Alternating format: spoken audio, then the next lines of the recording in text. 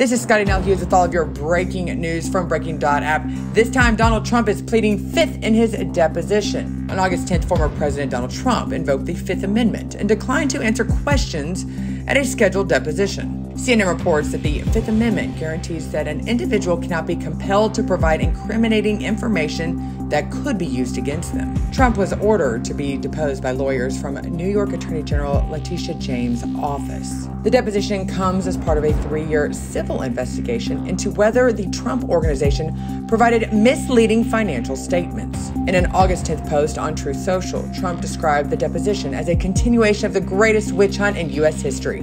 My great company and myself are being attacked from all sides, a banana republic.